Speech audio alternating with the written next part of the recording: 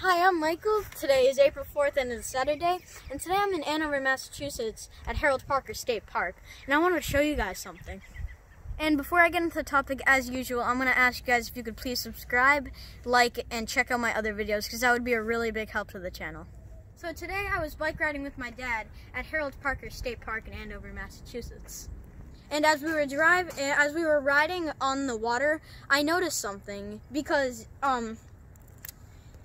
it looks like they're draining the water to build something. So basically, how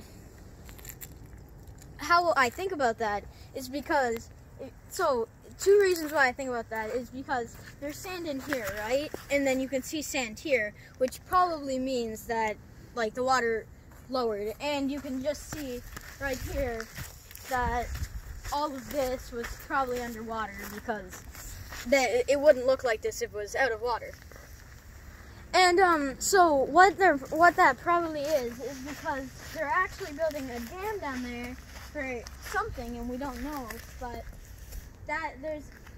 and they're building it right now currently.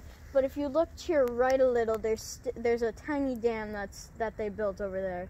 I don't know if you can see it, but there's a tiny dam. And but if you look around, you can also see tree stumps. And normally those would be like under the water, so that's also another reason why I know that it lowered.